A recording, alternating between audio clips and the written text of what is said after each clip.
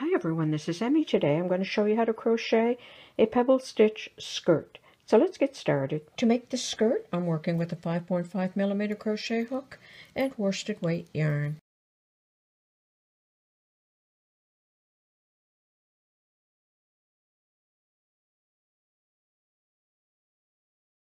Start with a slip knot.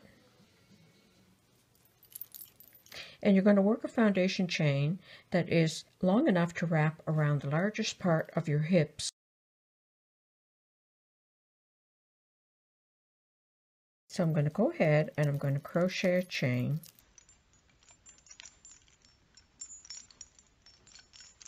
And I'm going to work this skirt in the pebble stitch. And the pebble stitch is a double crochet and a single crochet. And the next row is a single crochet in the double crochet and a double crochet in the single crochet. So I'm just going to work a small section here.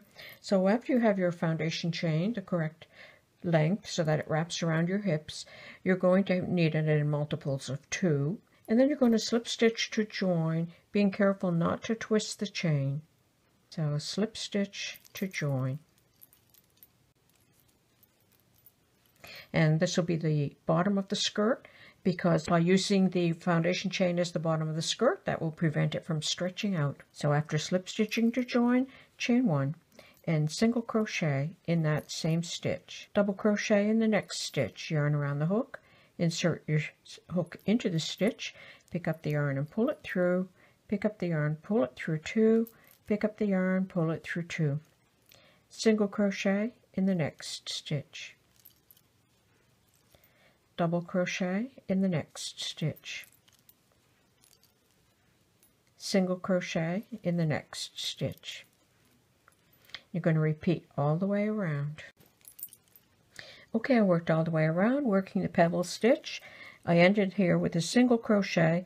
I have a single crochet as my first stitch, so I'm going to finish the row with a double crochet. And I'm going to slip stitch to join in the top of that single crochet.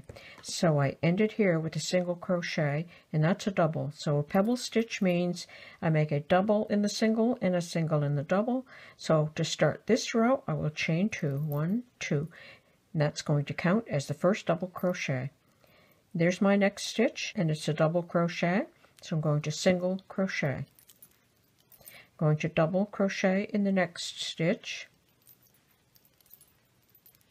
single crochet in the next. You're going to work all the way around. Double crochet, single crochet, double, single.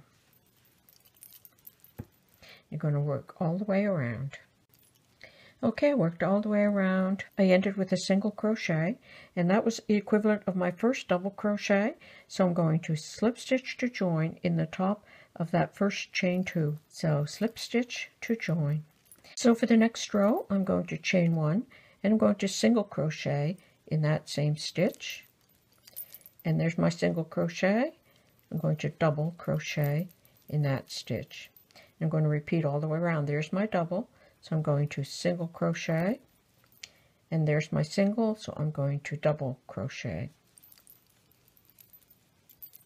And you're going to repeat all the way around, then slip stitch to join, and just keep repeating those 2 rows. When your skirt is finished, you can pass a cord through. I passed it through the second row.